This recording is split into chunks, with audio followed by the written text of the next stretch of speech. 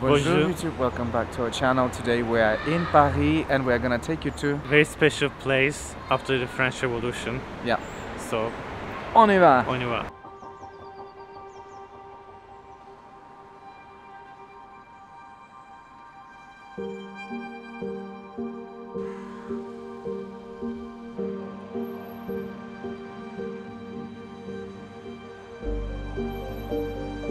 It's closed for lunch break, so we are going to walk around, show you how it looks like on the outside, and then we'll go back in. Sinan is a little bit disappointed. No, No, I'm not disappointed. he was like, are they closed? I said no, just lunch break, just lunch break, not a problem. Basically what you see behind me, this is a symbolic kind of structure with tombs where there is no one inside, but it was built to commemorate the Swiss Guard in Tuileries Palace. So you have 9 on this side and 9 on the other side. Now, why was this chapelle built here and what was here before? Before you had a cemetery. This cemetery was used during the revolutionary period when they were guillotining everybody. Over 500 people were buried here in this cemetery during that time. And there are 2 theories. There is one version that we've read online that we found that Marie-Antoinette and Louis XVI, they were both thrown into the mass grave, and then there is another version that says no, that wasn't the case. They were not in the mass grave, they were actually placed nearby. I genuinely don't know which one to believe because there's a conflicting information, so I don't know, I have no idea. So Marie-Thérèse and Louis XVIII, they both decided to build this chapel to commemorate the family, the royal family. I'm really wondering how it feels like inside, because it's scary. Because I was watching videos, I saw apparently down there they built a wall and they just put some bones inside, but I'm really looking forward to seeing it at the same time, so let's see.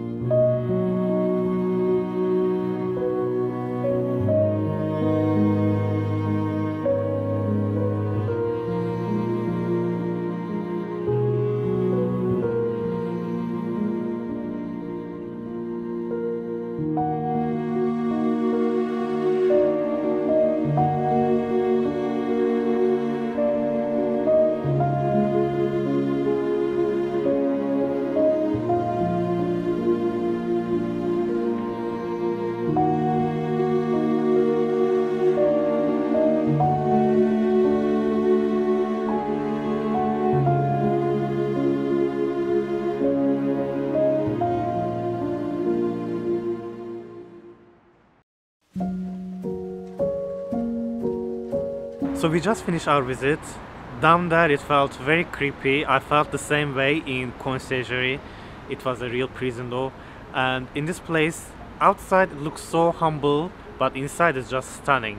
I wasn't expecting anything like this, because when you go in, I could see how Louis XVIII spent 3 million literally. It was just so detailed. You could see in one part the remnant of the royal family was transferred to Saint Denis Basilica 21 years later. 2 statues that are on each side, on the left and the right. They are not only beautiful, but they also are very unique, because the statue with Louis XVI, he's basically next to the angel, and it's a unique statue in a way that he's a royal, right? And the royal was never before shown as in trouble or as in like in a bad position. He was basically, he looked like he needed help, or he was asking for help, like he was in trouble. And on the side of Marie-Antoinette, you could see her, she's grasping, she's holding on to religion, and you can see that her crown basically is on the ground, so she's like shedding her royal being, and the only thing that rests with her is religion and the sky. So it's just a beautiful, beautiful composition of both statues.